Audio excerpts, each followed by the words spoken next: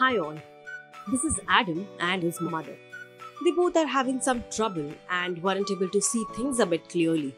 So, their mom took them to the ophthalmologist, that is, the eye doctor. After examining, the doctor said it's just a simple case of myopia for Adam and hyperopia for his mom. They seem to be very complex words. What exactly is it, doctor? Asked Adam. The doctor said, don't worry, Adam is having short-sightedness, that is myopia. Adam's mother is suffering from long-sightedness, that is hypermetropia or hyperopia. In order to understand this better, let's see what exactly is happening in Adam and his mother's eyes. Before that, we should see how a normal human eye looks like and work.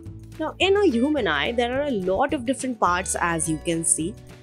But we are more focused on the lens and the ciliary muscles, which helps us to see near and far objects.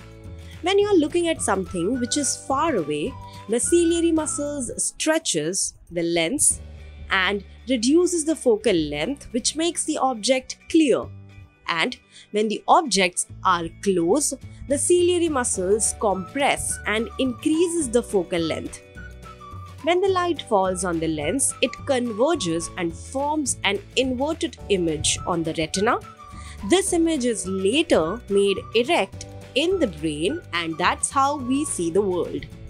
Now, in the case of myopia, the image is formed in front of the retina instead of on the retina. In this case, people can see close objects clearly, but the objects which are farther away are blurry.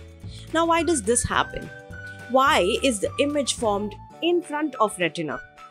This happens due to elongated eyeballs, and because of that, the distance between the lens and the retina is increased, which makes the light rays to get converged in front of the retina.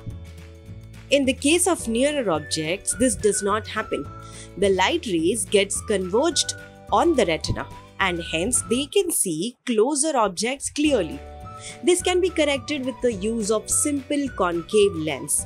A concave lens is a lens that possesses at least one surface that curves inwards and is thinner from its center when compared to its edges. It's a diverging lens, meaning that it spreads out light rays that have been refracted through it. The opposite of myopia is hyperopia, where the image is formed behind the retina, and because of this, objects which are far can be seen clearly and objects which are close are blurry. The reason for the defect is that the eyeball is compressed and the focal length is reduced, which causes the focal point to fall behind the retina.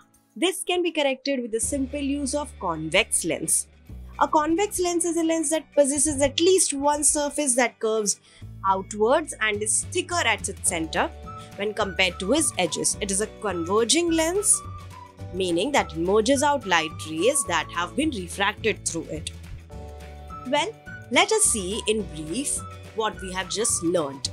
This is a chart that explains what is the difference between myopia and hyperopia. Well friends, that is it for today's session. I hope you guys have enjoyed the video. In case you have any doubts, please comment down, and yes, subscribe to our channel. Also, don't forget to hit the bell icon and never miss another update from Letstute. Till then, keep watching, keep learning, and follow your curiosity.